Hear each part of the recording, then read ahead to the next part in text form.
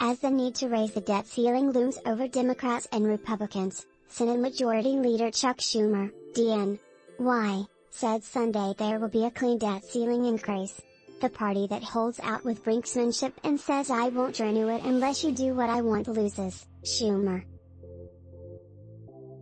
We're gonna win this fight and it's gonna be a clean debt ceiling.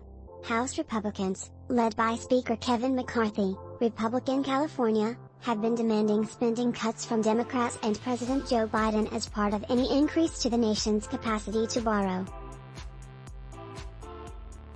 After the Treasury Department began using extraordinary measures in January to continue paying the government's debts, talks began in Congress about raising the debt ceiling in order to avoid an economic crisis.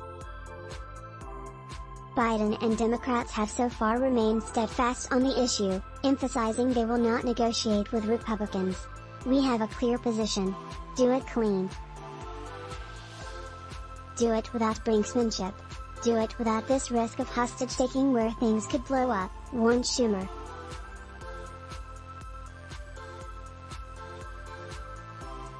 Stay in the conversation on politics.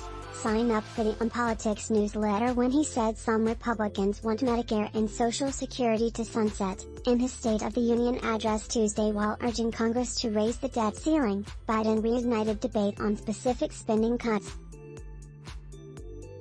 McCarthy has said the two programs are off the table in negotiations and Republicans dismissed Biden's claims on Sunday.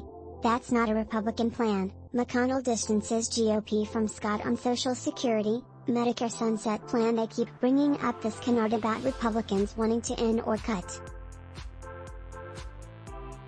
House Republicans have yet to put forward their plan on exactly what spending cuts they are proposing in talks with the president and congressional Democrats, but Representative James Comer, R-Ky, chair of the House Oversight Committee, told ABC's This Week that any plan will not include any cuts to social.